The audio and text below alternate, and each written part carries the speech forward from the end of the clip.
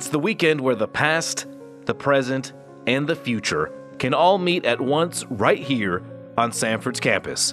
It's homecoming. Just coming around the corner and seeing all of the different tents was really nice. It's nice to have that sense of school spirit and that excitement for the football game and everything, and just knowing that we're going to see faces that we haven't seen in so long.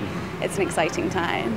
Going away is tough, but coming back, seeing that you're not there no more, that's even tougher. And I just like homecoming because they actually bring everything back together to me.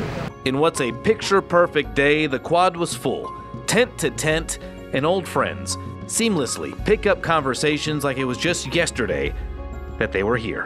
It doesn't matter who it is. I could meet someone for the first time and feel like I've known them for years, and then all my old professors are here, and everyone remembers me, my name, and it's not because I'm important, it's just because that's how special the professors are here and how much emphasis they put on their students, and that's been really special for me. The campus is such a nice size, and the student body is such a nice size.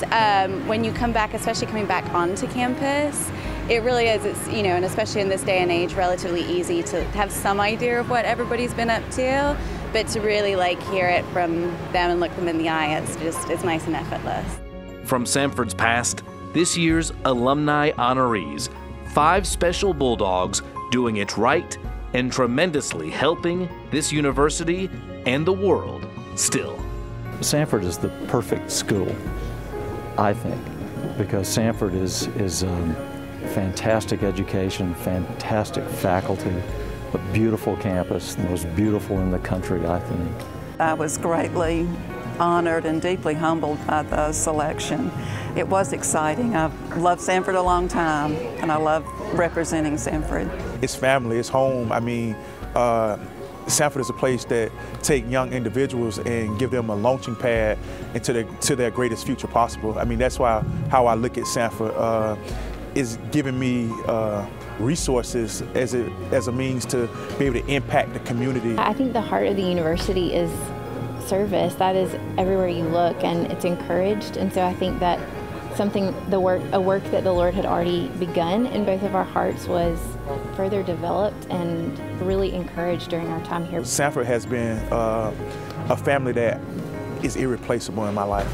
And of course, homecoming comes with its court, this year's King and Queen.